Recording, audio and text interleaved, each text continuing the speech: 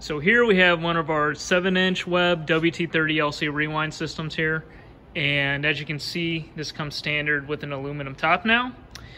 And this system is a length and label counting system.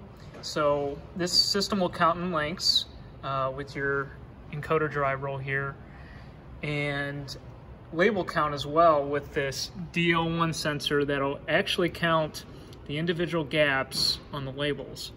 So for this demonstration, we're going to turn off length count and demonstrate the system label counting as well as our missing label detection that is built into the system as well. So what I'm going to do is go over to the system, press start. As you can see, we're running at a good speed here, and we go over to the HMI screen, counting up the labels. And we're running at a good speed, waiting for a missing label to appear and for the system to stop.